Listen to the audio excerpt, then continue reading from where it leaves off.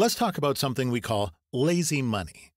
Generally, inflation occurs when the prices of goods or services increases over a given period of time, often accompanied by a drop in the value of your money's purchasing power. Think about it. If you had $100,000 in a low-interest-bearing account earning just 0.1% of interest annually, but your money was subject to, say, for example, an assumed inflation rate of 3.5%, then your account is losing purchasing power every year. Your money is just worth less, even though you see that 0.1% of interest as growth. Let's do the math. $100,000 multiplied by the assumed inflation rate of 3.5% drops to $96,500. That's a decrease in purchasing power of $3,500. That same $100,000, when multiplied by 0.1%, gives you interest earnings of $100. That $100 is swallowed up by the inflation. While the face value of your money is still $100,100, the actual value of that money is now just $96,600. Does that sound like your money is working for you? Taking it a step further, imagine if you left that same money in a low-interest-bearing account for over 20 years.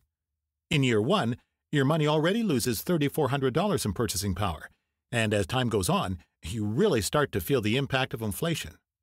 At year 5, the loss of purchasing power could be up to over $18,000. At the end of year 10, $40,000 plus. So what happens at 20 years? If you can believe it, at this rate, you could be looking at a drop in purchasing power of almost $97,000.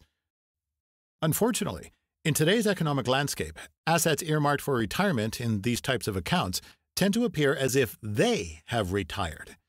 Yes, life happens, and you may need money for emergencies, planned purchases, and just those everyday living expenses.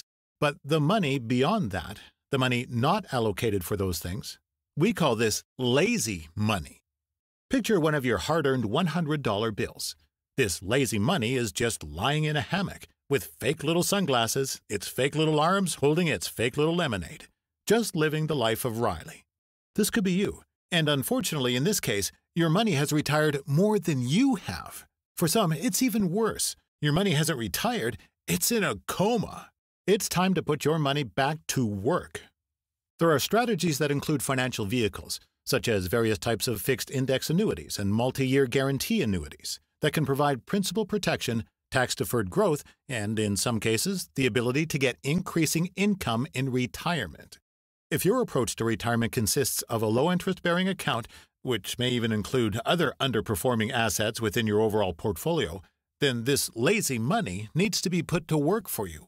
Schedule an appointment today with your financial professional for a complimentary, no-obligation personal meeting to explore your retirement options and the financial vehicles that may be able to help you have the retirement you want.